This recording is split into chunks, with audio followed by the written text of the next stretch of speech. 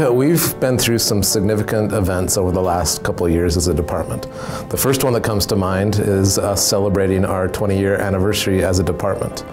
And as I look back 20 years ago and beyond that, as my years of service with state government, this department does not look anything like it did in the beginning. The reach that it has for multiple customers and citizens that we serve across the state is absolutely amazing.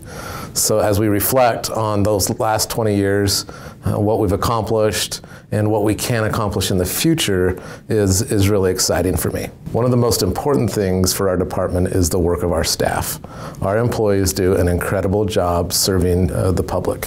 Whether you're in USOR division or you're in housing and community development, ESD, unemployment insurance, you name it, there's multiple divisions. The work that our staff does to serve others and help people change their lives and have an impact on families to be more successful in life is just incredible. And then we have all of our divisions that are not public facing, that support the operations and the divisions that do have a face to the public.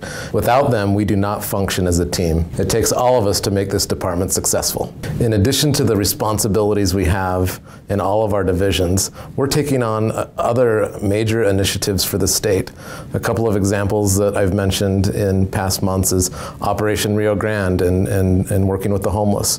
We're also now in the middle of housing affordability and what that means for our state.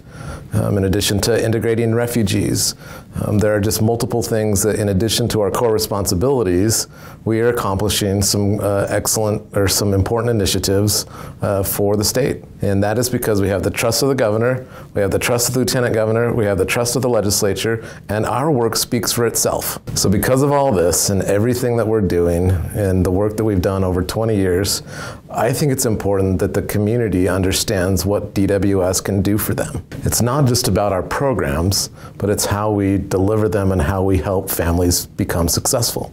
So I've asked our communications division to put together a department video that truly shows how we serve others in this state. You might recognize some of the faces in this video.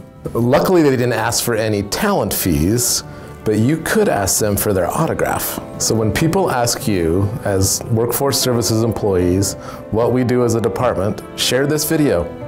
Put it on your Facebook, put it on your social media, share it with others. We need your help to get our message out.